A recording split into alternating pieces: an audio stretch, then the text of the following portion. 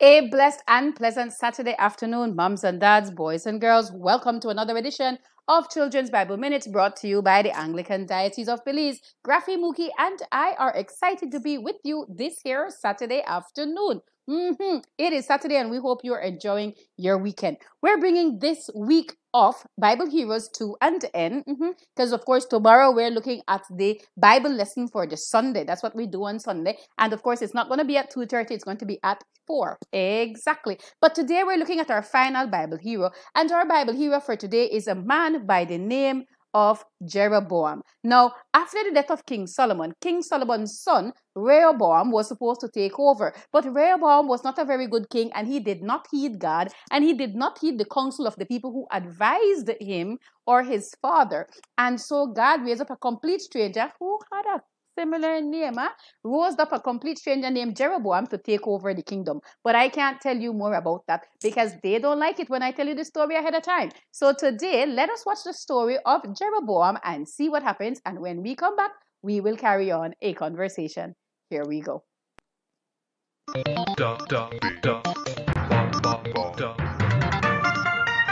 Holy Tales. Hello, and we are back. Our dear friend Holy is going to read out a brand new Bible story once again. Are you all ready for it? Oh yes, let's go. Let's not waste any more time. Holy, Holy, tell us a story. Oh yes. Of course I will. Today's story is about how the nation of Israel got divided. Solomon was the king of Israel, but he disobeyed God. God warned him that he will lose the position of the king if he continued disobeying him. So, Solomon left all his kingdom and wealth to his son, Rehoboam, who did not honor God either. Rehoboam was such a terrible king that it led to the division of the kingdom into two parts, the northern kingdom and the southern kingdom. Jeroboam was the son of one of Solomon's officials, and Solomon had put him in charge of some work, as he was a very capable boy. One day, a prophet came to him and tore his own robe into 12 pieces. Take 10 of the pieces, he told Jeroboam. This is what God says. I will give you 10 of the tribes of Israel. I will leave one tribe for Solomon's son, and one for the sake of my loyal servant, David. This angered Solomon, and he tried to kill Jeroboam, but Jeroboam escaped to Egypt. When Solomon died, his son Rehoboam became the king of Israel, and he went to Shechem, where officials had gathered to crown him the king. The people of Israel, along with Jeroboam, went to speak to Rehoboam about the heavy taxes that were imposed on them by King Solomon.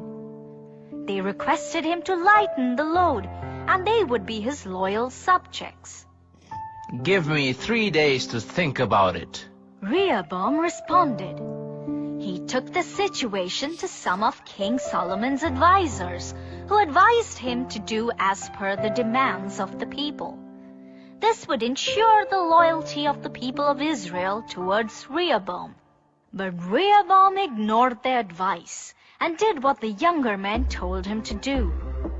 Tell them to stop complaining, or else you will pile more taxes on them and need more labor. 3 days later, when the people of Israel came to hear Rehoboam's response, they were upset.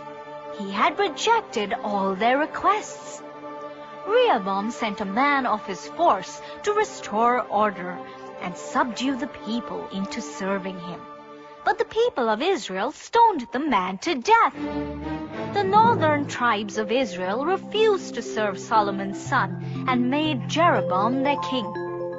This is exactly what God had planned and warned Solomon years before. Solomon should have obeyed God and simply listened to him. Then the nation wouldn't be divided. Holy, what's today's question? Well, today's question is, who was made the leader of the northern tribes of Israel? Jeroboam! Excellent, Tabby. That was today's story. I hope you liked it. We'll be back soon. Until next time. To watch more videos, please subscribe.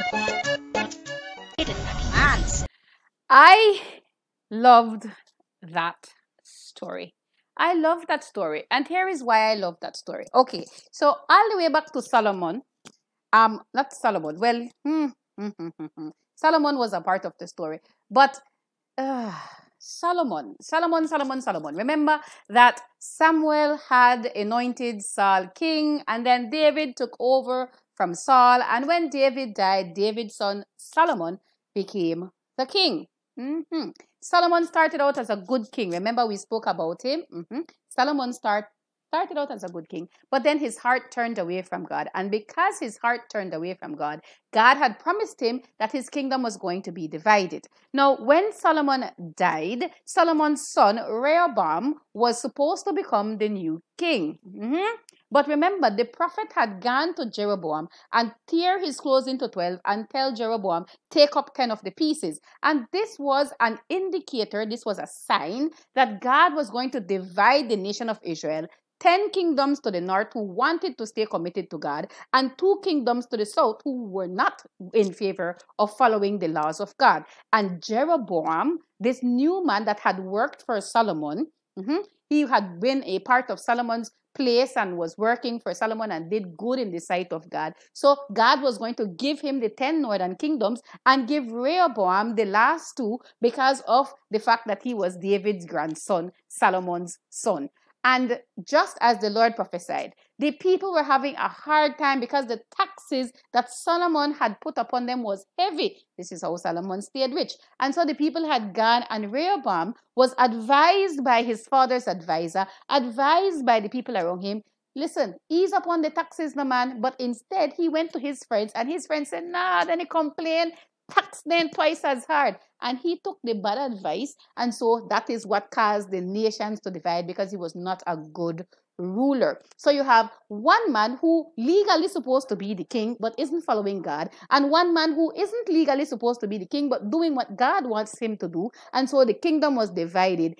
10 led by God and Jeroboam, and 2 not led by God, led by Rehoboam. And what a story. And this division is going to be so bad and last for a long while, and people will come and fight with them, and because they're not united, the people will take some of them away. And in all of it, God didn't leave them. God is going to raise up prophet after prophet to help them to recognize that they did wrong and to try to unify themselves and bring them back together. Because even in the midst of our confusion, even in the midst of our quarrel, God does not leave us alone. He is always there for us. You know why? Because ultimately, whether there is a northern kingdom and a southern kingdom, whether there is 10,000 human kings, Jesus is still king of everything. And we listened to this song on Wednesday when we spoke about the people wanting a king for themselves as Saul. But Mookie thought it was such an awesome song that he thought he should bring it back for today, because since the kingdom is divided into 2, he wants us to remember that no matter what the divisions is or the differences is between us, we should be united under the banner of he who is the Prince of Peace, Jesus Christ the King. So let's listen to today's song.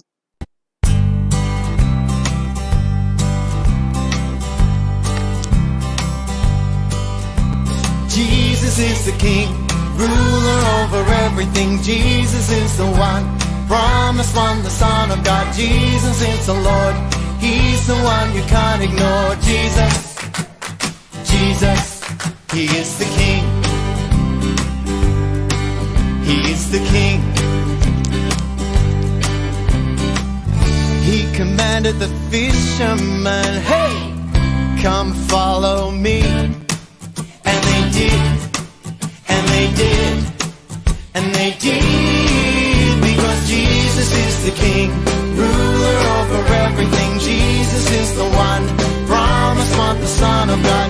Jesus is the Lord. He's the one you can't ignore. Jesus, Jesus, He is the King. He is the King. He commanded the evil ones, hey, come out of Him. And they did, and they did, and they did, because Jesus is the King, ruler over everything. Jesus is the one, promised one, the Son of God. Jesus is the Lord. He's the one you can't ignore. Jesus, Jesus, He is the King. He is the King. He commanded the wind and waves, hey, be still, be still. And they did, and they did, and they did, because Jesus is the King, ruler over everything. Jesus is the one, promised one, the Son of God. Jesus is the Lord. He's the one you can't ignore. Jesus, Jesus, He is the King. He is the King. He promised that 3 days after death He'd rise again. And He did. And He did. And He did. Because Jesus is the King, ruler over everything. Jesus is the one, promised one, the Son of God. Jesus is the Lord. He's the one you can't ignore. Jesus, Jesus, He is the Jesus is the King, ruler over everything. Jesus is the one, promised one, the Son of God. Jesus is the Lord. He's the one you can't ignore. Jesus, Jesus, He is the King. He is the King. He is the King.